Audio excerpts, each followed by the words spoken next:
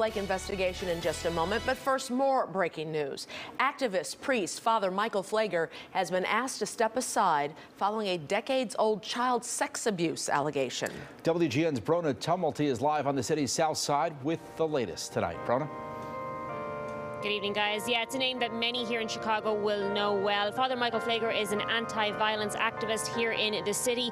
And in a letter sent today from Cardinal Blaise Cupich to the St. Sabina community, reading in part that Father Pfleger has been asked to step aside from ministry following receipt by the Archdiocese of Chicago's Office for Child Abuse Investigations and Review of an allegation of sexual abuse of a minor more than 40 years ago. Father Pfleger has been the pastor of St. Sabina Catholic Church in Auburn Gresham since 1981. We understand that stepping aside while the investigation is carried out is standard procedure. Now, that letter goes on to state the matter has been reported to DCFS and the Cook County State's Attorney. Furthermore, the person making the allegation has also been offered the services of the Victim Assistance Ministry.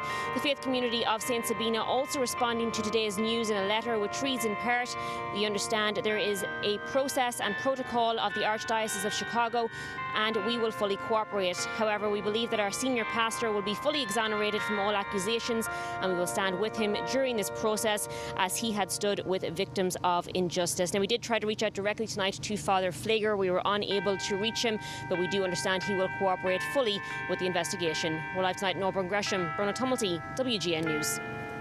Thanks, Brona.